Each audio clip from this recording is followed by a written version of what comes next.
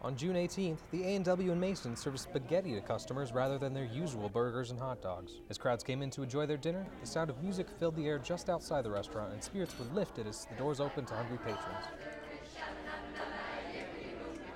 The spaghetti was actually served as a fundraiser for a local barbershop choir called the Wonderland Chorus. They provide a portion of the proceeds from every spaghetti dinner that's sold to our education fund so that we can pay coaches and choreographers to come and teach us how to sing better and have better stage presence and learn some choreography moves, and always been barbershop organization. We're part of Sweet Adelines International, which is a worldwide organization of over 25,000 women. Some members of the choir reside right in Okemos. They meet right in Okemos at the Chippewa Middle School on Tuesday nights from 7 to 10.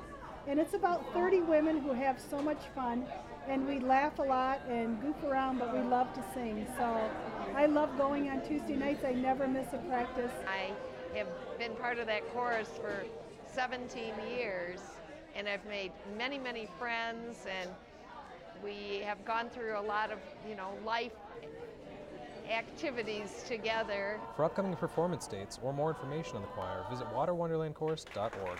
In Mason, Zachary Pena, Home TV.